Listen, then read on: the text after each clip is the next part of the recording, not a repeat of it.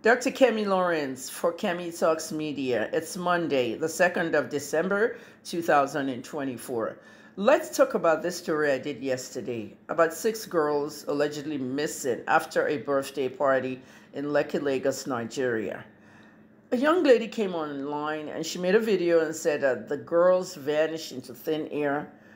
They don't know where they are, and it raised a lot of alarms. Well, this morning I woke up and I find my name everywhere on everywhere. Okay, my video was trending everywhere, and look at the views on here, TikTok, where I made the video. This video was watched over 500,000 times, and it was shared 3,700 times plus, and it's still counting. And at the end of the day, we haven't heard a thing about these 6 girls that were missing. What I did was a video that basically highlighted, child trafficking, girl trafficking, and the situation that happened in Osun State, where those girls went to the party and they vanished as well. And they found them all in Kano, ready to be bundled up to Libya to be sold as slaves into sex trade. At the end of the day, 1 or 2 of them escaped after the GHB ran out, the drug they put in the party drinks. And they fled and they went to police and told police the whole whatever happened to them. The traffickers were males, Yoruba males, and they arrested them.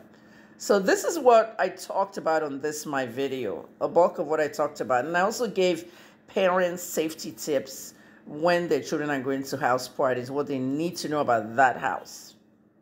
It's now exactly 26 hours since I made this video.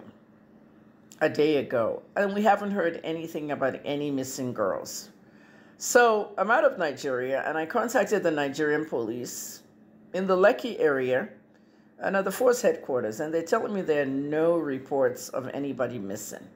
In other words, 6 girls must have 12 parents at least, or at least 6 parents, 6 to 12 parents, and no one has reported this.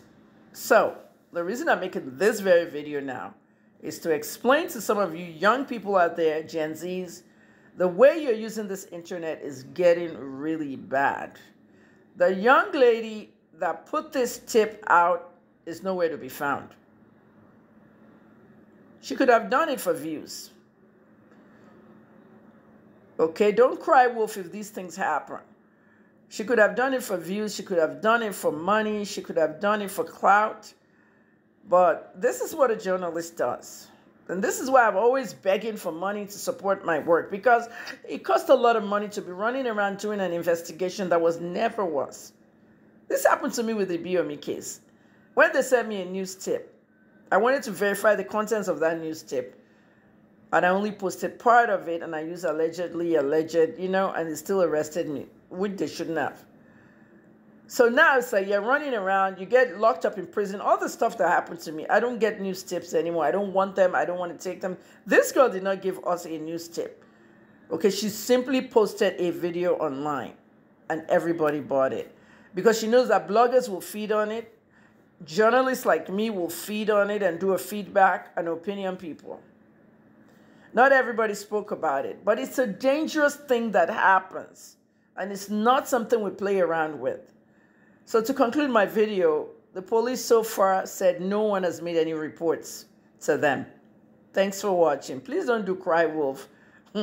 Because when these things happen in real life, nobody will come to save you. No journalist will be there. I've said my own.